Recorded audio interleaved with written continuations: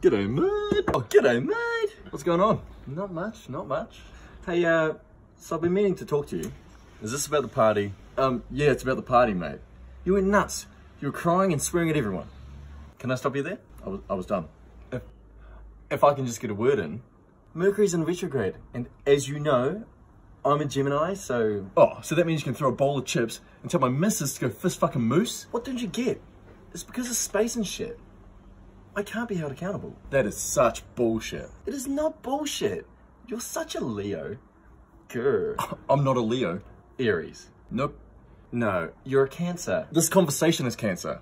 By the way, I'm a Virgo. Oh, I knew it. You didn't know it. You just guessed wrong repeatedly. I should have seen this coming. Did I tell you?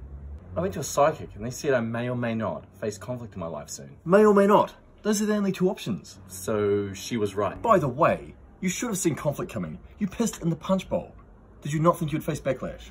I'm a Gemini. I know, you've said. So I can't be held accountable. So you can't be held accountable? Yeah. What if you did something illegal? Which, by the way, you did. Do you think I'm a Gemini would hold up in court? Maybe? I don't know. Yeah, Your Honor. I killed a man, but the moon was out. It's not about the moon, I think. Look, I don't need this. You don't get it. You're a Virgo. So are you. You're a Virgo. No, I'm not. I'm a Gemini. We have the same birthday. No way. What are the chances?